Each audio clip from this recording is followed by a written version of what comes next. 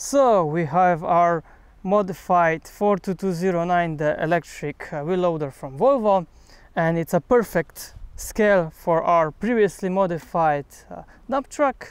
So I think they're a really nice pair working together. We tested it here outdoor. It seems to work quite well. We actually managed to pop some wheelies. Because of the all-wheel drive, it is also very capable going off-road. And all in all, I'm really happy how it turned out. And just to recap, we are using one Power Functions medium motor to drive all the four wheels. And then we are using one micro motor up here for steering. We have one micro motor for tilting the head and another micro motor for raising the main arm, and it can go quite high.